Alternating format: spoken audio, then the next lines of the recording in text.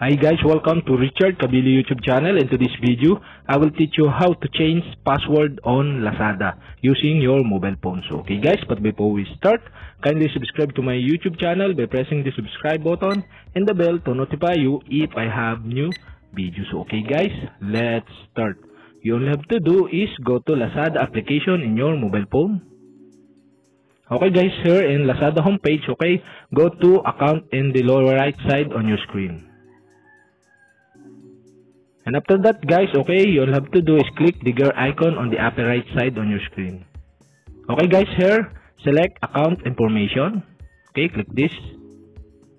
And now you can see here in account information the change password. Okay, you'll have to do to change your password is click change password. And okay guys, now you can enter the current password. Okay guys, after you enter the current password, okay, you can create the new passwords. Okay, minimum of 6 characters with a number and letter. Okay guys, after you create the new password, okay, you can retype the new password. Okay guys, after you retype the new password, okay, you all have to do to change your password is click the change password button below. And okay guys, success, your password has been changed successfully. So okay guys, click got it.